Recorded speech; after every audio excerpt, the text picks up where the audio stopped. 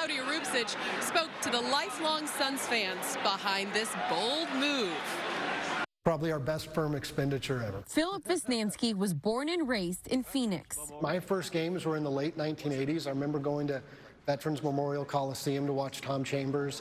And then, since then it's been a roller coaster. We got the highs with 93, the highs in the Steve Nash years, and it just seems like we've always been so close. He and other attorneys at Warner Angle wanted to do something to show their support for the team.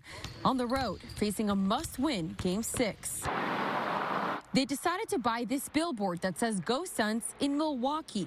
It went up on Monday, overlooking the highway near downtown. We're just trying to have fun. We're not trying to troll anybody. Just trying to join in the excitement. If it gives them an extra little motivation, if they see it, that's great. But I think it was more for just creating energy and for our enjoyment, saying, hey, we support our team no matter what. They've been getting texts, calls, and emails from both Suns and Bucks fans. Good and bad, but I would say probably 85% of it's been really good. Valley fans think it's great. Bucks fans, not so much. My favorite one is saying that we're going to drink your tears tomorrow night. This isn't the first time attorney Jim Valletta has felt a possible championship slip away. Then 93, I was at Game 6. Unfortunately, watched John Paxson beat us. That was an unbelievable season.